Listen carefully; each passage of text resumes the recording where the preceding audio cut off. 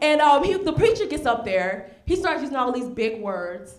I have no idea what he's talking about. So the preacher of this church, he gets up there and he's like, today's saints. I don't know why this is for everybody. This is the motion for old people, pastors, everybody, I don't know. So he's like, today's saints, I'm gonna talk about the proclivity of the idiosyncratic nature of God.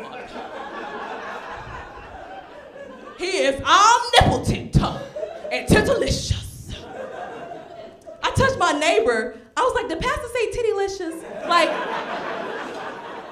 did pastor just say? She was like, don't touch me, don't. I was like, okay, all right. So, after I finished blessing her, with curse words, I realized I wasn't the only one confused, because there was like a little sign language lady too in the church.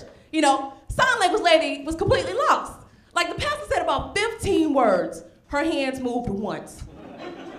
Like, she looked at the audience and just signed God and just kept on going, She looked at me and was like, good. I was like, wait, what's the sign for good? I was confused. But the music was good at the church. I'll give it to that. I like rap music, I do. But I realize rap music is strictly to entertain, not to educate.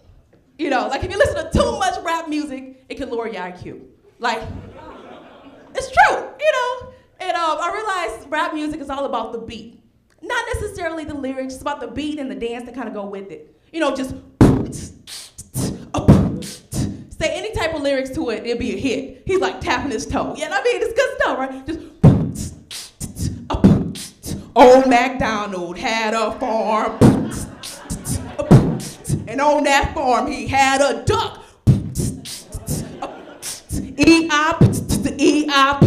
Oh, where the duck quack quack? Hey, where the duck quack quack? Hey, you can say anything to it, you can say anything.